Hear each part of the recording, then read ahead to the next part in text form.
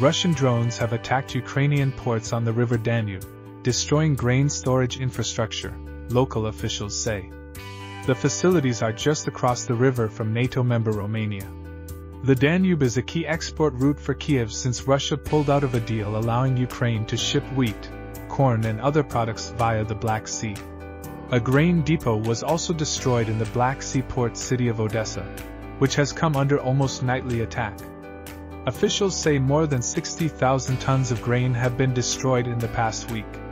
Global markets have seen the price of grain rise by 8% within a day of Russia's pullout from the grain deal, on July 17th. The collapse of the deal also means that Russia has resumed targeting of port locations in Ukraine which had been suspended during the deal.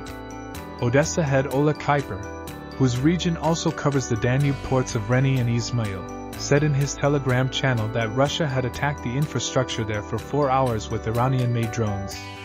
He said a grain hangar and tanks for storage were destroyed. Other local officials say 3 warehouses were bombed. 3 drones out of about 15 involved in the attack were destroyed by air defenses, Mr. Kuiper added.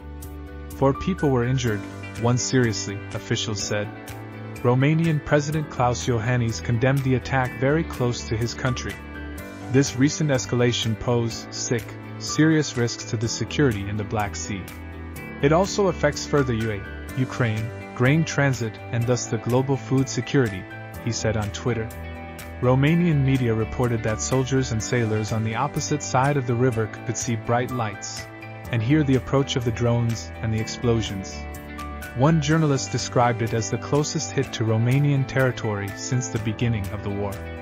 Reni is about 200 m from Romania across the Danube, and 10 kilometers from the Romanian port city of Galati.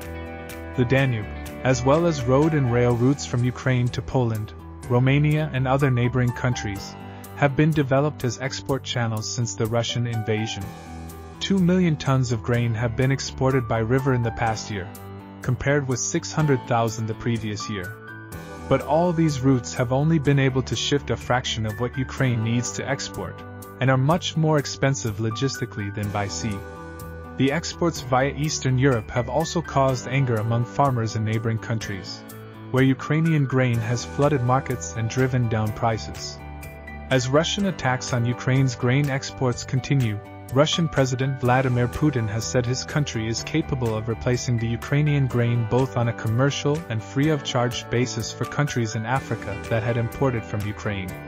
Moscow is due to host a Russia-Africa summit later this week.